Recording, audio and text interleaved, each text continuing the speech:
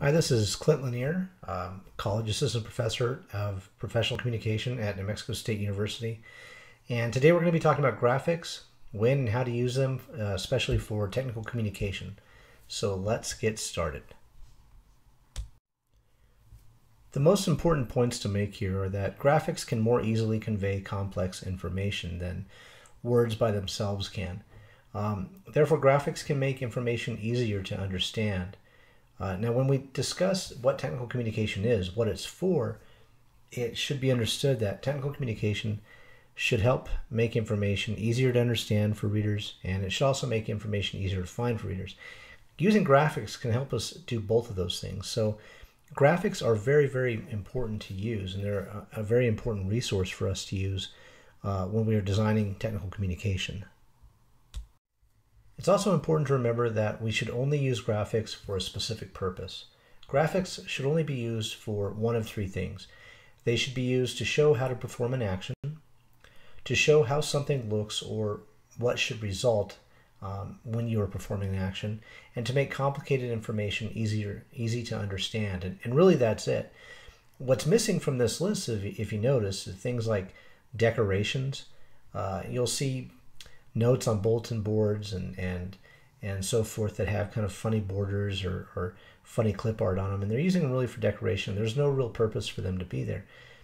Graphics are not used for that. So if you turn in a paper, or if you create a paper or a document that has a graphic on it that is kind of related to the subject but isn't exactly what the subject is about, or really does not match one of these three purposes, that graphic shouldn't be there. It's as simple as that, really.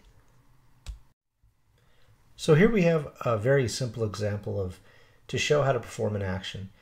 You'll notice this graphic is something that you might see, say, in a swimming pool or a restaurant, in a kitchen perhaps, but you'll notice that it's displaying how to perform CPR, specifically on children. Each of the different bubbles provides a different step. And you can imagine that, again, if you think about seeing something like this at a swimming pool, typically they're really, really big signs. They may be 3 feet across by 5 feet high. And it's so that you can see them easily from across the pool. Now, if that were to occur, if you had to perform CPR across the pool from where this sign was located, you wouldn't be able to read any of the text. Well, the point of this graphic, the point of the instructions, is that you shouldn't have to read the text. You can easily see what the person is supposed to be doing just by looking at the graphics. Of course, number one, we have no idea what she's pointing at or why she's pointing at it. But going down from number two, we can see that she's checking the airway, and she's recessing the neck a little bit so that she can help her breathe. She's checking for pulse and so forth. Each of those are quickly seen in the graphics themselves. So this is showing how to perform the action without any text involved at all. Also, graphics are used to show how something looks or what should result. And we often see this in something like software instructions. And this is an example. So say you have on the left-hand column, you have basically, it says what should result after you do something. So once the Internet Explorer icon is selected, you should see the New Mexico Tech homepage. Now that's one way to put it, but on the right hand, you should see the following screen, and then it shows an example of what that screen should look like. Which one to you is easier to quickly relay? Obviously, it's the one on the right. And that's the kind of thing that we want to do when we write instructions specifically, is we want to show somebody what something should look like as a result of the action that they've taken. And then lastly, we want to use graphics to make complicated information easier to understand. And you can see all three of these charts do that. In the pie chart, you're separating out information so that somebody can quickly see what takes up the most money, for example. It'd be that one in yellow. Now you don't want to, you might not even know what that is, but you can quickly see where each of the expenditures are. The line graph will show you kind of a trend over time, and then you have the bar graph on the upper left, which allows you to compare values according to an X and Y axis. Now you could do the exact same thing through text, but which would be easier? If you were to write out a paragraph of text explaining that pie graph, or if you were simply to show it through an image and then explain it, which would make more sense to the reader? And obviously, using the graphic is going to make a lot more sense.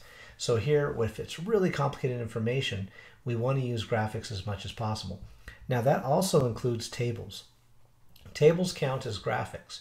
So if you have a lot of numerical data, or you have a lot of data that you want to compare and stretch across different categories, you'll want to put it into tables as much as possible, because it does the exact same thing as any of these charts or graphs do.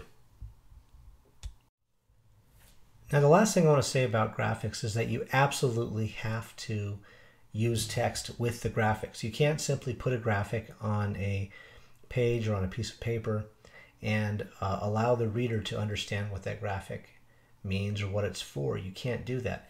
You have to do three things. You have to refer to the graphic in the text. In other words, you have to say, according to figure 1, or according to table 2, or whatever it happens to be. You have to refer to it in the text. You also have to give that graphic a title. In other words, figure 1 or table 1 or whatever it has to be. And then you also need to give it a descriptive name.